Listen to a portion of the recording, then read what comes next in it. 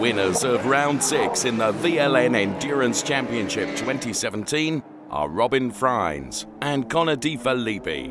After the race distance of 4 hours, the duo, in their Audi R8 LMS, took the checkered flag and the 23rd overall victory for the team Land Motorsport. Starting from pole was the Manthey Porsche, which already has 3 wins in VLN 2017.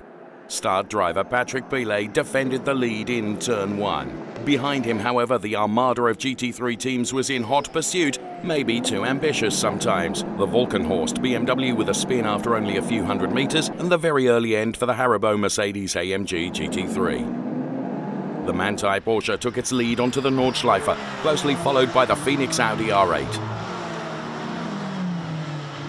At the end of lap 1, the first lead change, out of the slipstream, Frank Stippler in the Audi edged past Pilet. Throughout the remaining race distance, the fans saw close battles in the lead group. Everyone was racing all out, and the lead changed several times.